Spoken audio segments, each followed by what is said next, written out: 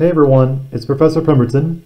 In this video, we're going to finish up our discussion of exponential functions, including the natural exponential function, compound interest, and population growth problems.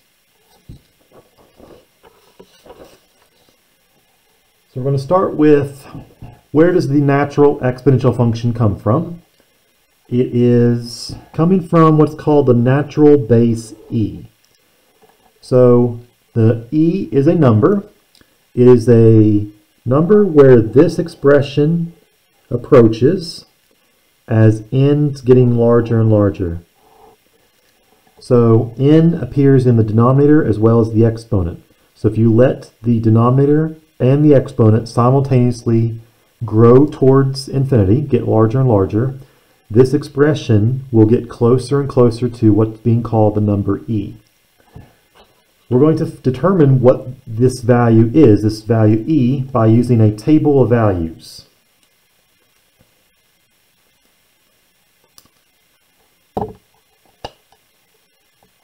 So the graphing calculator, we're going to enter in the function, or the expression, y equals 1 plus 1 divided by x raised to the x power. Once the function has been entered, go to second TBL set, which is window. Make sure that you change the independent variable to be ask, so that way we can enter in any value of the independent variable and keep dependent variable auto, so it will automatically calculate the y values, or the dependent variable. Second table, and you'll have a blank table. I already have mine entered in. If you have x equals 1 or n equals 1, 1 plus 1 divided by 1 to the first power, that will give you 2. If you substitute in 2, 1 plus 1/2 squared is 2.25. In the calculator, you'll enter in 1, you'll get the value, 2, enter, you'll get the value, and so on. If n is 5, the value still increases to 2.48832. The calculator only rounds to the nearest 4 decimal places. At x equals 10 or n equals 10, the values still increase, but not as much. Now it's 2.5937. 100, 2.7048. 1,000, 2.7169. So it definitely looks like the values are approaching a value, because the values they're increasing, but not as quickly.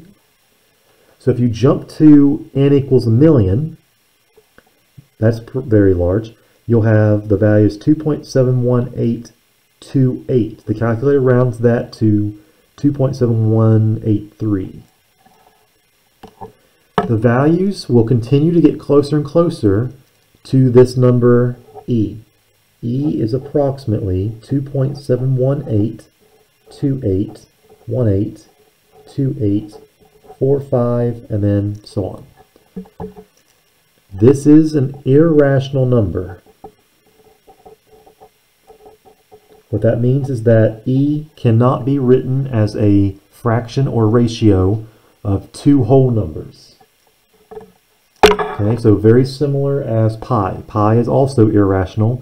Pi has a decimal approximation, but it does not have a repeating decimal approximation, just like e does not have a repeating decimal. So how does this connect with the graphs that we talked about in the previous video?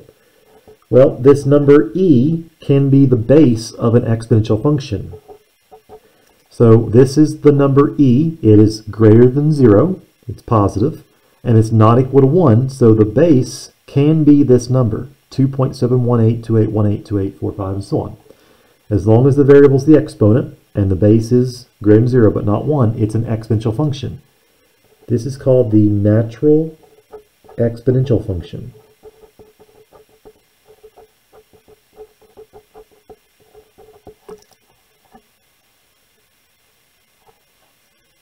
So how does what's the graph of the natural exponential function look like? Well, we've talked about this in the previous video. The y equals 2 to the x is called the doubling function, where the base is 2. And we talk about base 3, it's called the tripling function.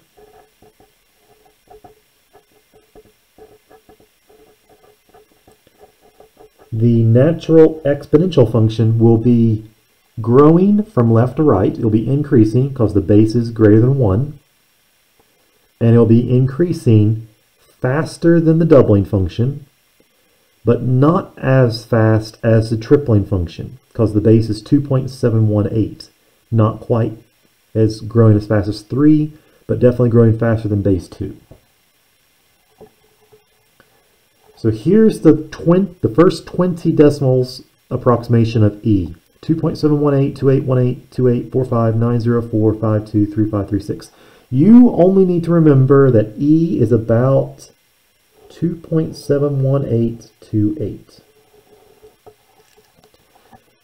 As long as you know the first 5 decimals of E, that's good.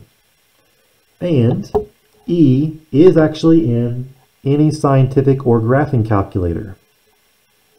If you go to second and then the division button, you'll see E. So the calculator will give you the first, 8 or 9 decimals? Looks like 8 decimals. So it gives you the first 8 decimal approximation of E. So E is stored into the calculator as a function. We're going to find out how do you use exponential functions within applications. So a couple common applications of exponential functions involve population growth, bacterial growth, so continuous growth functions, or radioactive decay, so exponential decay functions. And one very common application of exponential functions involve compound interest problems or continuous compound interest problems. We're going to start with population growth. So the gray wolf population. The gray wolf acquired the reputation as an insatiable killer in the United States in the 19th and 20th centuries. Although the label was undeserved, there were an estimated 2 million wolves shot, trapped, or poisoned in the 19th and 20th centuries. So by the time 1960, there were only about 800 gray wolves remaining in the United States. So as a result, the United States government declared the gray wolf an endangered species and started to introduce the gray wolf into 2 protected areas of the United States. So the gray wolf was reintroduced into the northern Rocky Mountains, so Idaho, Montana, and Wyoming, and also into the western Great Lakes, which includes the UP. We're going to focus on the population of the gray wolf in the western Great Lakes in this problem. So they modeled the population of the gray wolf using an exponential function. If you notice, if you take the tops of the bars and you connect them with a approximation curve, it looks like the population of the gray wolf could be approximated by an exponential function. So that's what they did. The exponential function, 1,145 times, there's this base E, the number E, raised to the 0.0325, and then there's the variable x, which is in the exponent. This models the population of the gray wolf in the western Great Lakes in years after 1978. So part 1, according to the model, what was the gray wolf population rounded to the nearest wolf in 2006? So we cannot substitute 2006 into the function for x because x is years after 1978. So we need to determine which year is 2006 in terms of years after 1978. So take 2006, subtract 1978. 2006 is 28 years after 2006, or after 1978. So now we have the value of x that we can substitute in. X is equal to 28, so 1,145 e to the 0.0325 times 28 in the exponent. So let's use our calculator to determine what is the population of the gray wolves. 1,145 We talked about how to get E. Second division button, exponent. Make sure the exponent goes in parentheses, 0.0325 times 28. So the population of the gray wolf in 2008 or 2006 was 2,800 and round to the nearest wolf, so 845 wolves in 2006.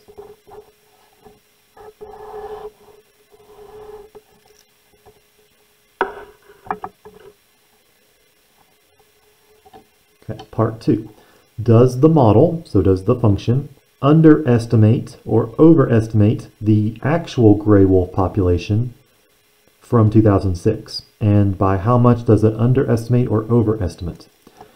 The actual population in 2006 for the Western Great Lakes was 3,949.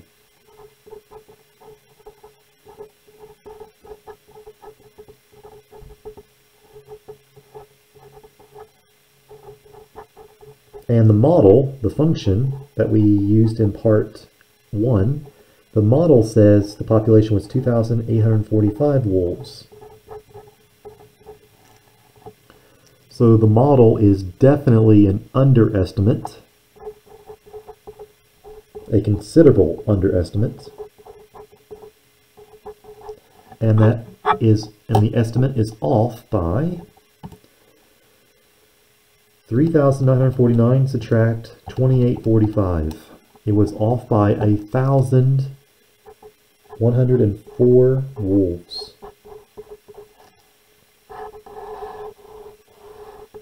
So what this should tell us is that the exponential function was not a very good predictor of the population for 2006. They were off by over 1,000 wolves for 2006.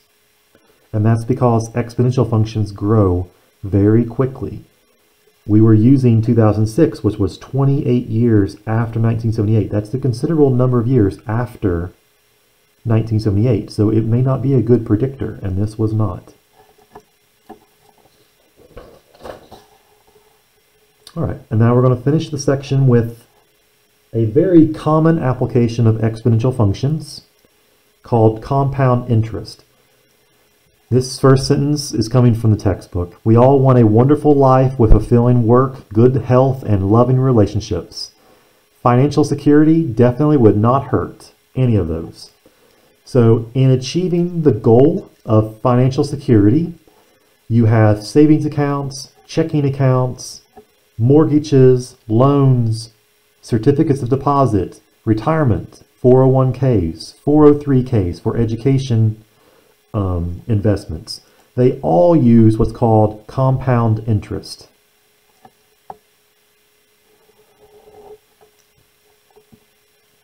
Compound interest is a different type of interest that, as compared to the interest we talked about earlier in the class.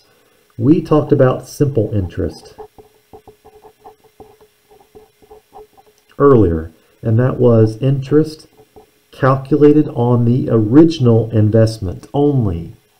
It was principal, the original investment, original deposit, times the interest rate as a decimal, times time, which was in years. This is interest on the original principal only. Whereas compound interest is interest computed on the original investment and any accumulated interest. So compound interest is calculating interest on your outstanding balance, not the original balance, but your outstanding balance. So it gives you interest calculated on the interest. So here's an example of how compound interest works.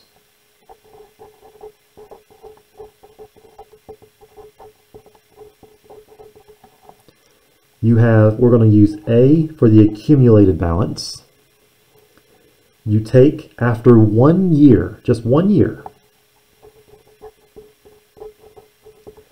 you take the original amount that you deposited plus the interest. Now, after 1 year, simple interest and compound interest are the same. So you add in the interest after 1 year. And interest is the same as simple interest, so P times R times T. Notice that there's a P in common that you can factor out as a GCF. And this is simple interest after 1 year. If you make the T 1 for the amount after 1 year, R times 1 gives you R. And so this is the compound interest formula for 1 year. They're calculating the interest, and which is, you take your interest rate and you add 1, and you multiply by the deposit, the original deposit or principal, and you get the accumulated balance. That's for 1 year. And you can see that down here. After 1 year, that is the amount of the accumulated balance. However, starting with the second year, simple interest and compound interest are not the same. The second year, compound interest gives you interest on the interest you've already earned, not the original amounts. It's the original amount and the interest. So what happens is that you take 1 plus R was representing the interest rate for 1 year. If you want to calculate interest on the interest, 2 years, you multiply by 1 plus R twice. So you get 1 plus R squared times P. 3 years, you would again multiply by 1 plus R to get 1 plus R squared from the second year times another 1 plus R. That gives you the amount after 3 years. And 4 years, very, very similar. 4 years, you multiply by 1 plus R 4 times. So it looks like we have a pattern emerging. So if you calculate interest after T years, it would be P, the original investment, times 1 plus R to the T exponent. This is called the compound interest formula.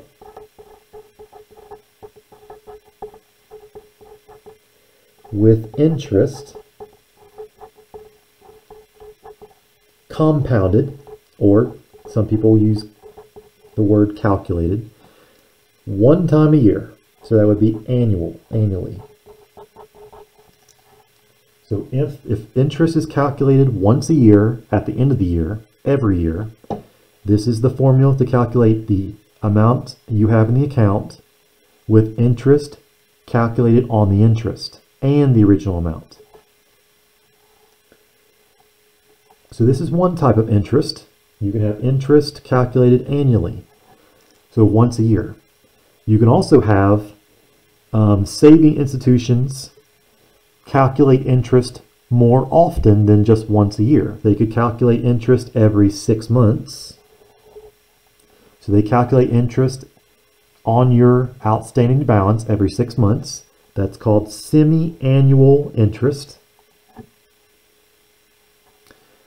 You could have interest calculated 4 times a year. That would be interest compounded quarterly, or every 3 months. Or the one that's the most common, savings accounts, checking accounts, mortgages, loans.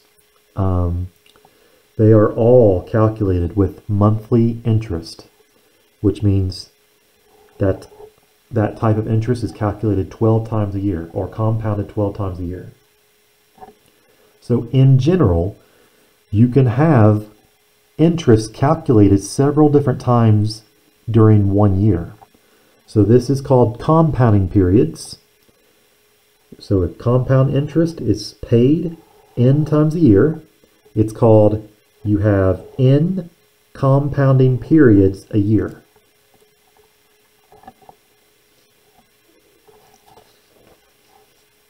And we're going to finish up with an example of describing the difference between compound interest and continuous compound interest.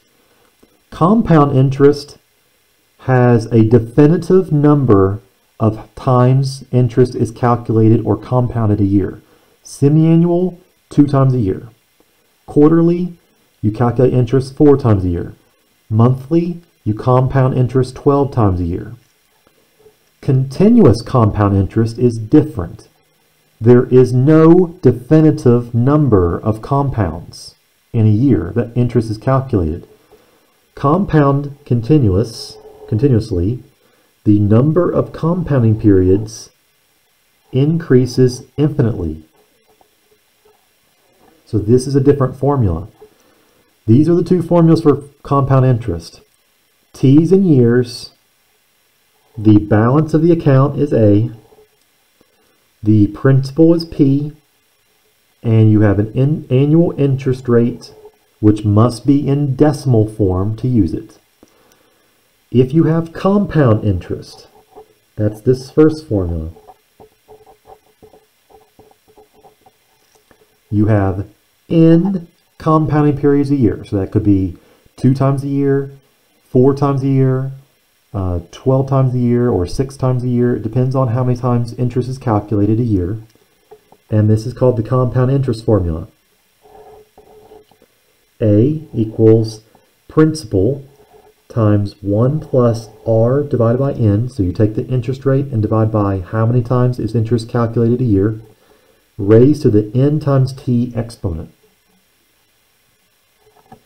If the interest is compounded continuously, it's an entirely different formula, and this is where you have an application of the number E. It's principal times this number E that we talked about earlier, raised to the RT exponent. And R is the interest rate, and time is still in years. So let's try example 5. It's going to illustrate the difference between the two different types of compound interest. Suppose that you decide to invest $8,000 for 6 years. So P is 8,000, T is 6 years. Original investment.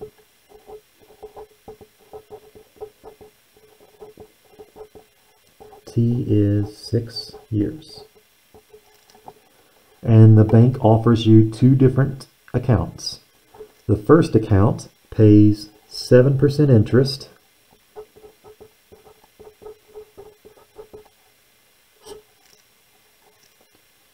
So R is 7%, or 0.07 as a decimal. And the interest is compounded monthly. So they give you interest every month.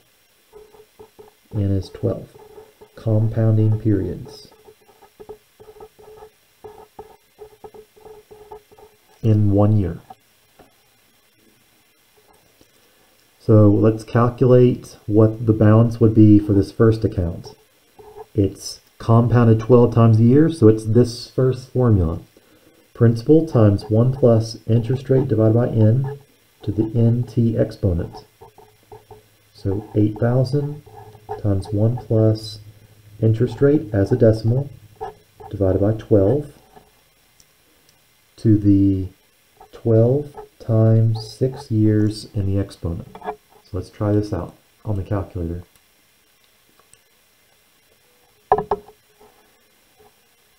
$8,000, parentheses 1 plus 0.07 divided by 12, close the parentheses, then raise to the exponent, and make sure the exponent's in parentheses, 12 times 6.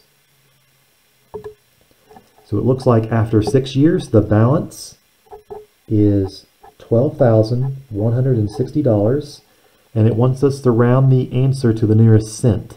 So that's 2 decimal places, 84 cents after 6 years. So that's not too bad. We had $8,000. With interest calculated every month for 6 years in a row, the amount in the account grows to $12,160.84. Okay, on the other hand, we were going to compare the first account with this second account. The second account is 6.85% interest, so the interest rate is not as high, 6.85%. Change to a decimal. So remember, to change percent to a decimal, divide by 100. But this time, the interest is compounded continuously. So there is no value of n because it's continuous interest.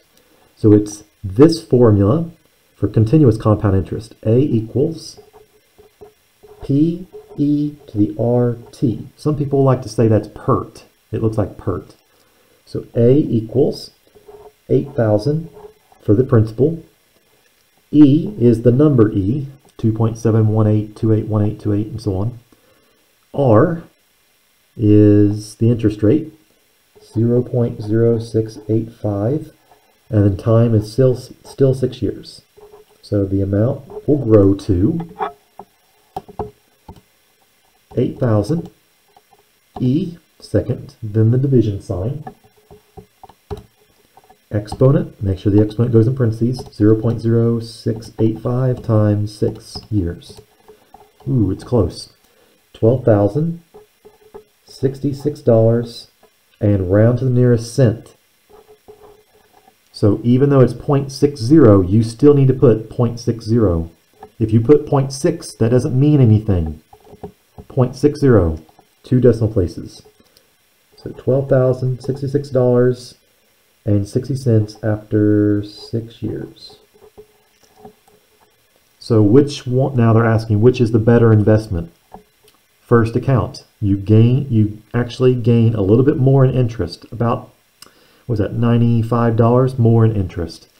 So this is the better investment, account number 1.